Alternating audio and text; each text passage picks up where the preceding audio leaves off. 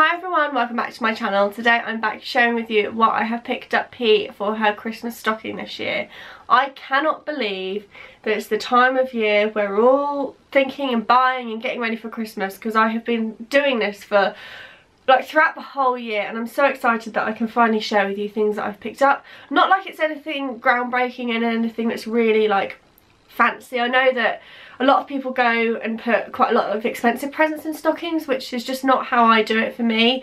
Our stockings are always like bubble bath, a couple of bath toys, some little snacks, maybe one DVD if you're lucky, because obviously DVDs are quite cheap now. But I feel like a lot of people are putting in really expensive presents, but that's just not how we do it. So this is just going to be sharing with you basic things that is going to be in P's stocking. This is what P's stocking looks like. This is from Mothercare. We got it when she was born, so 2015, although they always do these and just sort of redo the designs, which I just love them anyway. It's a really good size. You can really fill it up. You've got a robin, a little penguin, and Father Christmas that says ho ho ho. You've got the little white ends of the sock there, and then you've also got the really pretty white trim as well. I don't know the fabric. It's not like velvet, but it's also not like felt. It's just really soft and lovely. I think this was maybe £10, but I know Neil got I think he got 20% off when he got it, and he actually brought it before Christmas. So I'm just going to show you things that I've picked up. I've actually got quite a lot this year for stocking, because I think it's easier to do now she's older. I can just buy loads of little bits that I think she'll play with, and if she does, great. If she doesn't, she doesn't. So a lot of these things I think you would have already seen from my Sainsbury's toy sale haul, because I've shown it all before, but I'm just going to do a recap. So she's got these two little dinosaurs which have got wheels.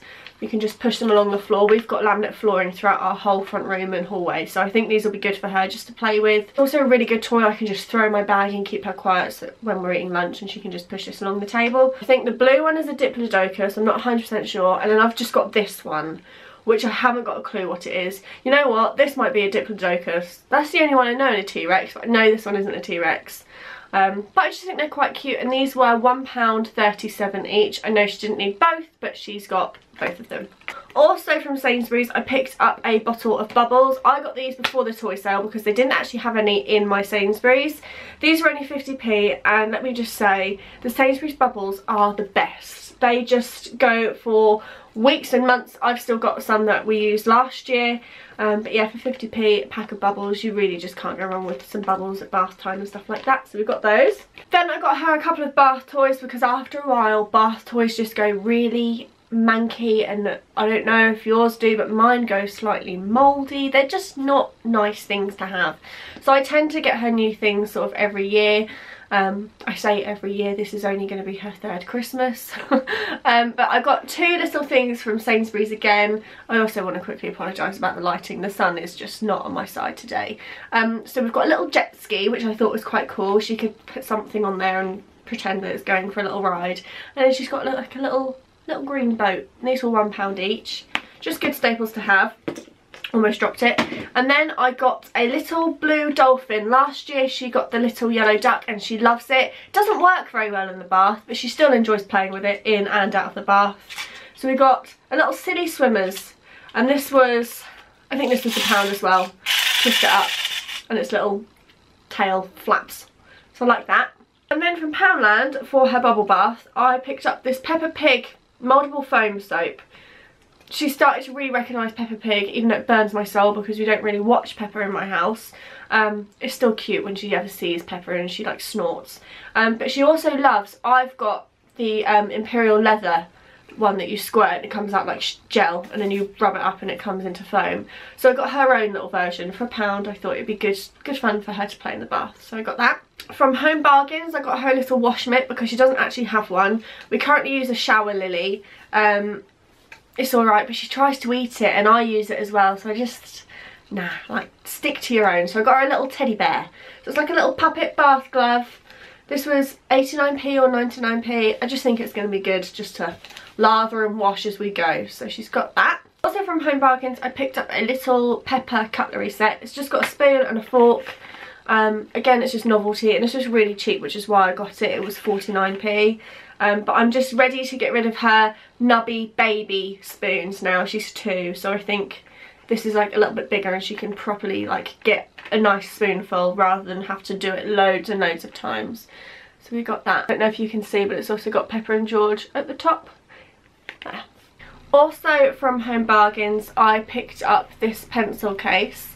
This was 59p or 79p, I can't remember because I got it so long ago, but it's fluffy and it's got like little swirls and it's got a little zip because she doesn't actually have a pencil case, so I thought this would be really good to have for her. Then to go with her pencil case, we have got some Crayola 24 colouring pencils. She's actually had this packet. She managed to get them from behind the cot, which is where I keep them, and she ripped the tag off, which annoys me, but it's having kids for you, isn't it?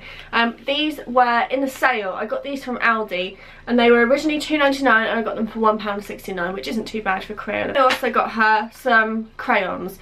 Those were from Aldi, these were from B&M, and these are only £1 for 24. I just thought they were really good to have. I'm really trying to get her onto colouring, which is why I've sort of gone down like the arts and crafts theme this year, because from 2 to 3, if you're not aware, P's birthday's in November, so I feel like from November and December to get loads of stuff to then have to wait a whole year, I sort of buy things that she can get into throughout the year. And then I also picked up some safety scissors. Now these are from QD, which is someone that I never go. They've got 3 different designs, so you've got blue, green and purple. You've got a straight one and then you've got ones that do 2 different like shapes when you cut. So I thought they were good and they were only £1. Last thing from Sainsbury's is this little bottle. This was only £1. She got a dolly for her birthday. She's also got a baby, but she doesn't really play with that. But I just thought a little bottle that she can tilt upside down and the milk goes for £1. Again, it's a good little thing. I remember I used to love playing with mine. She's actually got one already in pink. But you know me and my collective personality, you just got to have both in both colours. I've got 2 little books which she really doesn't need, but I went a little bit crazy and brought the whole collection and just decided to get them all.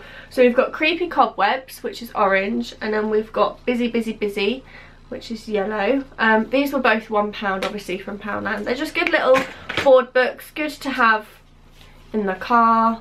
They're ones that I don't really mind if they get a little bit tatty, because I am quite funny about my books. But they just seem really good, and she enjoys the ones that she's got. So she's got those 2.